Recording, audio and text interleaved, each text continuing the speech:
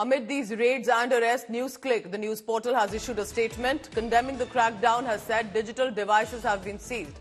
Newsclick's statement, and I'm quoting from it here, the government treats criticism as anti-national agenda. No news was published at the behest of China, says Newsclick, adding, Singham, referring to basically the one who was investing money in Newsclick, does not have a say in the content. The fundings were received through legal banking channels. Some of the visuals on your screen of the staffers and senior journalists associated with them who have also been taken into arrest or their houses have been raided. It is basically Parbir Prokastan, the HR head, who's been taken into custody, while others have had their either digital evidence seized or have been questioned for several hours. Let's go across to Shreya Chatterjee for the statement on that. So Newsclick says that all of the allegations are false. Even simple criticism is being seen as an anti-national agenda, and that interestingly, the investor doesn't have a say in that content. So this is now basically what they are claiming, to which the Delhi police will have to put forth much more evidence against it.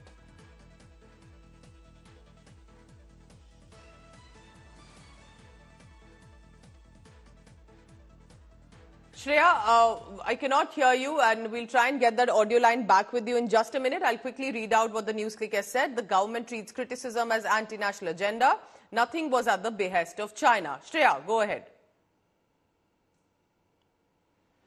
Well, absolutely, Pooja. You know, Newsclick has called this an attack on free press. They've called this a witch hunt. They suggested that their bank account details have been there with the Enforcement Directorate as well for a very long time, and the EOW. Multiple agencies have scrutinized them, but they have not got anything. This is what Newsclick has to say.